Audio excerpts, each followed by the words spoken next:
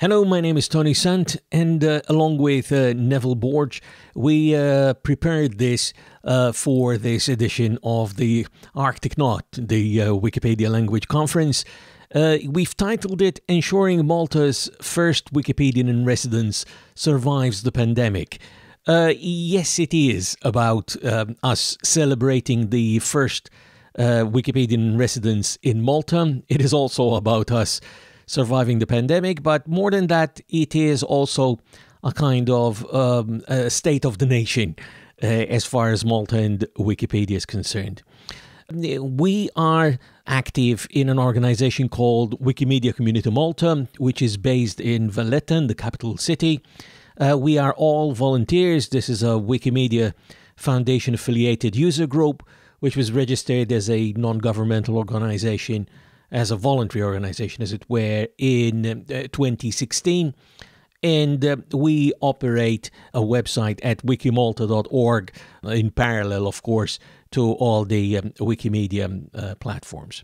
Focusing primarily on Wikipedia, naturally speaking, we would be looking for the Maltese language. Wikipedia, and as you know, the Wikipedia exists in around 300 languages, but Maltese is quite hard to find. And the reason for this is that we are in the category of language Wikipedias with under 10,000 articles in that specific language. Maltese has only just gone over 4,000 articles just a few days before the end of May 2021. But we see here from these three graphs that we've had an interesting trajectory here of growth since we became involved with this. Active editors have gone up from about 3 to 12 over the past few years. As I say, we've been active since 2016, but we only really became active on the Maltese language Wikipedia in about 2018, 2019. And so you can see here these spikes related to edits as well as new pages relating to some of our campaigns. And I'll speak about those in just a second. This year, we based our activities on those of the previous year. So in 2020, 2021, we had four main activities that we participated in or we planned, and these we're going to build on into the coming year. The main difference, of course, is we will not be celebrating Wikipedia's 20th birthday again, and we will no longer, at least as it's planned, have this radio show that we had on Campus FM for about 6 months. Beyond that, however, we will again be having another Wiki Loves Monuments. We will be taking part in Wiki Loves Folklore, including Folklore and Feminism, as well as CE Spring for next year. And again, hopefully, following this year's WP, we will once again take part in the this new activity. In case you're wondering what our Wiki Loves Monuments looks like, here are some of the winning photos.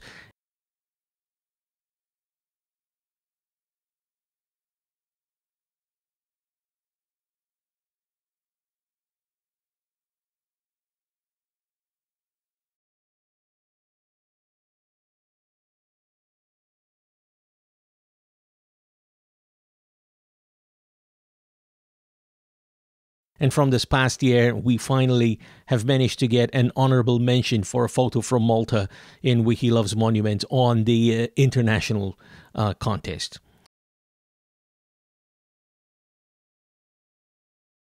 But the numbers continue to grow, and they're quite encouraging. You see here our numbers for Wiki Loves Monuments.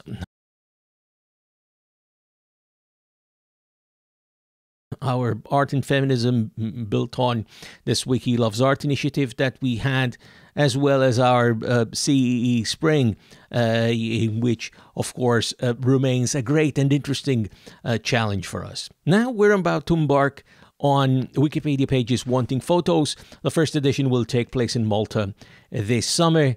And this is how we've been ensuring that the first Wikipedian-in-Residence survives the pandemic over the past year and going into next year. Thank you.